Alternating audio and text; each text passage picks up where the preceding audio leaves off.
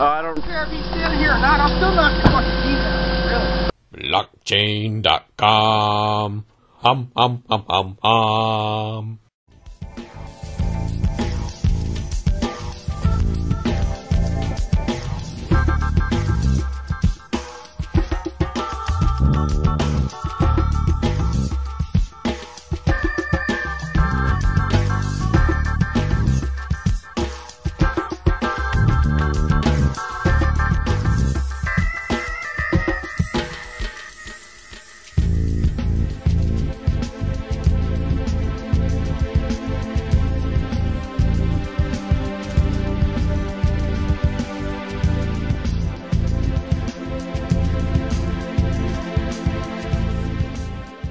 There's the other benefit of having this lightning rod page, and that is that people tend to kind of go there and just, I guess, what people say is that you're yourself when you're drunk, or at least your worst self, and you're also your worst self when you're on the internet, posting about something you don't like. And so people have gone on this webpage and they've just said things that are just, they're really kind of, they're the kind of red meat comments that trigger more Free Keene activism and more Free Keeners. So I want to read to you some of what I have found on this webpage. I can't believe these people are posting this stuff out in public.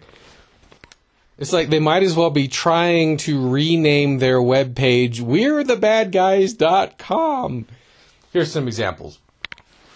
The person who appears to be administering the webpage is Andrea Parkhurst Whitcomb. And although, again, I appreciate her dissent, I appreciate dissent against almost anything, but... Criminal threatening implies I threaten to kill you, I threaten to kick your ass. Look at what she has to say about the incident where Graham is threatened by a tow truck driver. Quote, "Kudos to this driver. About time people stand up and tell these asses off." Unquote. Kudos to somebody for threatening to kick somebody else in the teeth? Especially if the threat is not, the threat's not directed against someone who has initiated force. If you're threatening to do that as part of a defensive process, okay, I can see. But when you threaten to do that to someone who is just running a video camera in public from 20 feet away, that's a pretty questionable thing to condone. And this is coming from the top of Stop Free Keene. What are some other comments I saw on this? Brandy Loves Her Family writes, or someone claiming to be Brandy Loves Her Family, quote, "I like Alan's idea of purposely calling Emerson's for towing just to shake his hand." Unquote. Todd Nolan, or someone claiming to be Todd Nolan, says, quote, "The funny thing is Graham is very lucky. I know the driver. He really would have no problem knocking Graham's teeth out.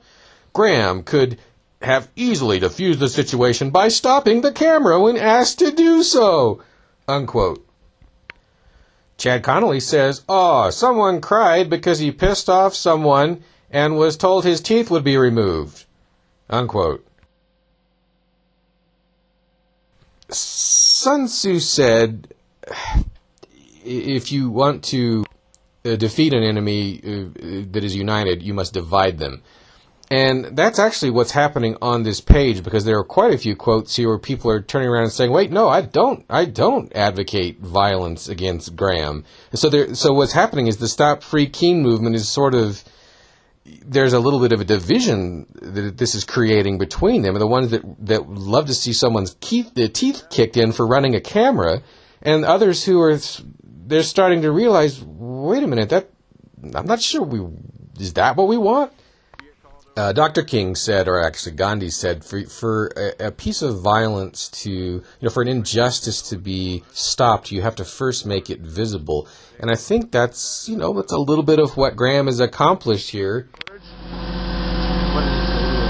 I don't care if he's still here or not. I'm still not your fucking email. Really. The real jerks on the Stop Free Keene page they're sort of being flushed out into the open. they're saying the kinds of things about free staters that people will go to great lengths today to pretend they never said about the civil rights movement. Others, the real men in the crowd, the real women in the crowd, are at least apologizing for what they may have said back in the 60s. Someday, maybe some of these folks will get a chance to do the same.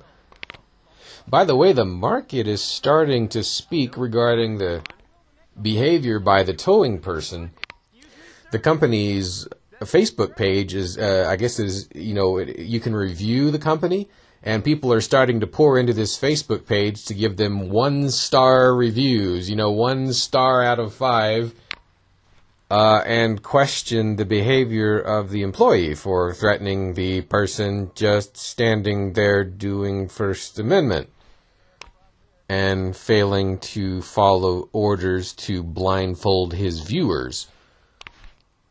We'll see how this all shakes out, but like I said, I'm glad that Stop Free Keene is there, because a broken clock will be right twice a day. There will be times where they have legitimate concerns and grievances, and there will also be times where they just behave like jerks and get us more attention. If I can be considered part of us. Blockchain.info's free Bitcoin web wallet, chock full of privacy and security features, 2-factor authentication, a second password for sending coins. They never have control over your passwords or your coins. They don't even require your personal info. Get yours today at blockchain.com.